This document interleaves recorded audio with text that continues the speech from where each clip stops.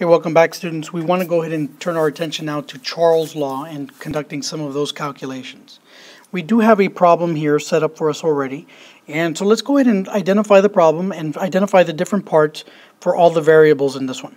We do have a system that has an initial temperature of 9.18 degrees Celsius with an unknown volume, and when the temperature changes to 433 Kelvin, the volume is found to be 7,630 milliliters. And the problem is asking us, what is the original volume in milliliters?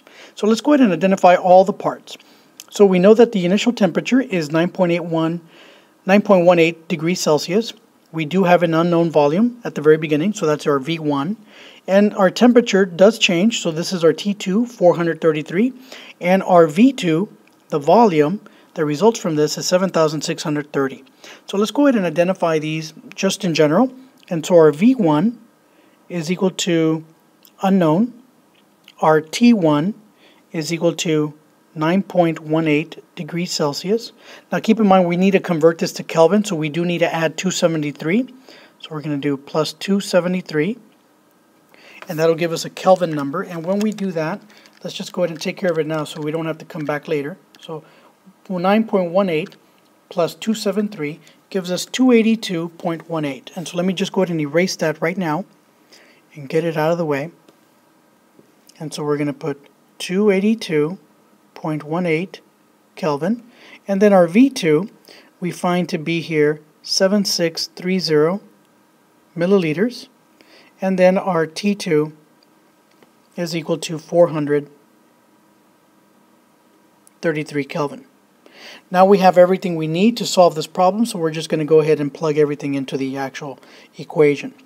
And the actual equation we're using here today is V1 divided by T1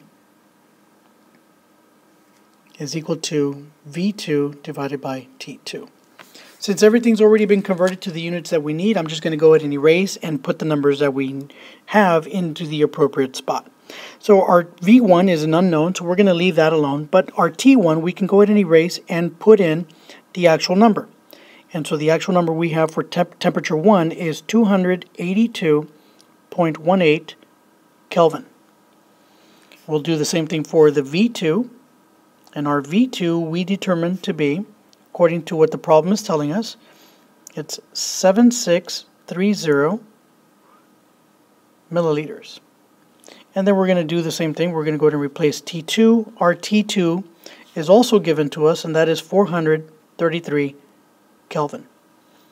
And so what we want to go ahead and do here is we just want to go ahead and divide the right side, and then we're going to deal with the left.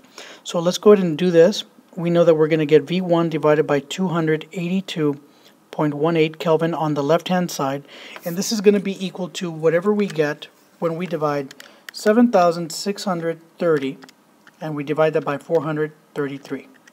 And that answer is actually equal to 17.62, and this is going to be milliliters Kelvin. Okay, so let me just write that a little bit less messy. And so we'll just put here a Kelvin. Okay? And now notice on the right hand side, or excuse me, on the left hand side, we have V1 being divided by 282. What we want to do is we want to get V1 by itself. And in order for us to do that, we do need to multiply the left hand side of the equation by 282.1. And when we do that, that 282 is going to actually be canceled. So we're going to go ahead and do this here. 282.17, and that cancels on the left hand side, and whatever we do to the left we have to do to the right side. And so we'll go ahead and multiply on the other side, 282.17, and remember the units here are Kelvin. And so if we do that, the Kelvin units cancel, and then we're left with V1 equals to the product of 17.62 times 282.17, and that answer will be in milliliters, so we're going to multiply that now. So 282.17 multiplied by 17.62 will give us the following volume, 4,972.2 milliliters. And this here is the original volume for this problem.